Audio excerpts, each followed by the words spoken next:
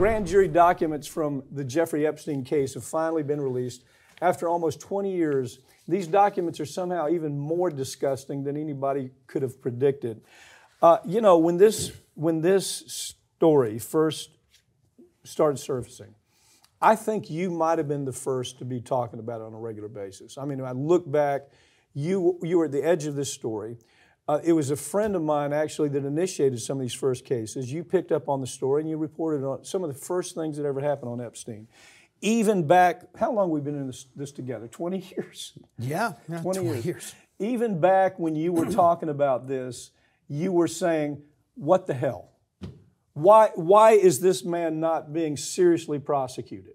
Pick it up from there. Yeah, obviously when Epstein was first arrested and all this happened in 2006, he was given his prison sentence, 13 months. You can leave 6 days a week. Just basically come back here to sleep. Keep doing what you're doing. And the whole thing stunk from top to bottom. But we never got our hands, because we weren't allowed to, on any of these documents. Right. Well, last week, these grand jury documents came out.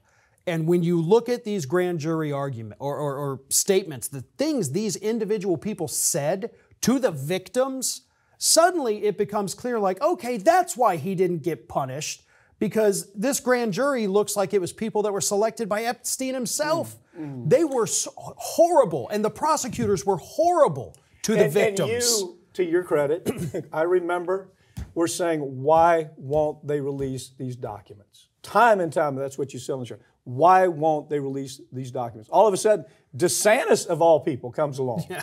And he says, yes, you will release these documents, because any grand jury hearing that takes place, if it involves sexual abuse, then you're going to have to release it. And all of a sudden, you had your wish. Talk about some of the things that you were talking about back then that were probably going to be in these articles, in these documents. You know, a lot of victim blaming, right? These young girls, 13, 14 years old.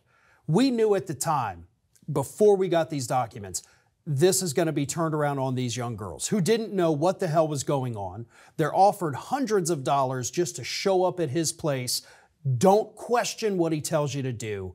And then, of course, they turn that on these young girls. The grand jury themselves and the prosecutors What was some of the stuff they asked him? I thought it was... I mean, oh my God. They said, you're aware that what you're doing to your own reputation, to the 14-year-old girl that was repeatedly raped, what you're doing to your reputation.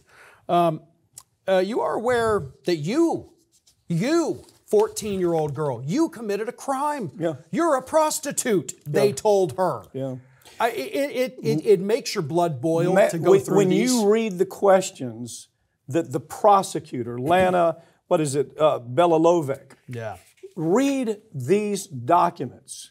Take a look at what the prosecutor that had control of the grand jury. A grand jury will do whatever you want them to do. Yeah. Very rare does a grand jury not do what that prosecutor is asking them to do. This Lana Belalovec thought it was so important that she asked these ridiculous questions, making these kids feel like little minor prostitutes, like they're going to be prosecuted, like, by God, they had control of everything. They knew what they were doing. These were kids who were 14 and 15 years old. This pig knew that they were in high school. I mean, it was very clear, junior high and high school. But he did this anyway. But Belalovec, oh no, my God, she says, well, kid, child, don't you understand what you were doing? Making them feel guilty. Telling them this is what you're going to face if you come to trial. We better talk about it now. Which is why, as these documents tell us, a lot of the accusers decided, I'm not going to testify. Yeah. She scared the hell out of them. I'm not going to name the names. I'm not going to tell who these other men were, which to this day we still don't have a list.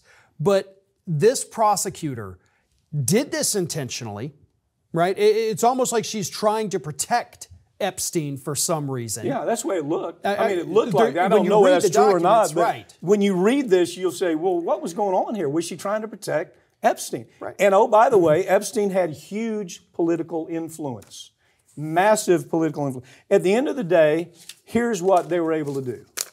They were able to punish him like this. He got 18 months in prison, 18 months in prison, 13 months were in special headquarters. Talk about the special headquarters where they put this freak. Yeah, the special headquarters, which, by the way, the 13 was the only, he didn't serve the remaining 5. Yeah, that's right. So 13 months, he's basically in a special little apartment that is located adjacent to the prison.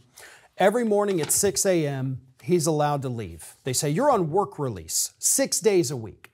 So Epstein goes off for 12, 13, 14 hours a day. I think he has to report back by 7 or 8 o'clock at night after leaving at 6 a.m., brushes his teeth, goes to bed, wakes up the next day, does the same thing. So he's not actually in jail. He's just staying in a crappy hotel for 13 months, essentially. When you read this transcript, you conclude that there was it looks like, I don't know whether it was or not, but anybody looking at it would read and say, it was almost like you were setting out to discourage these kids from going after him.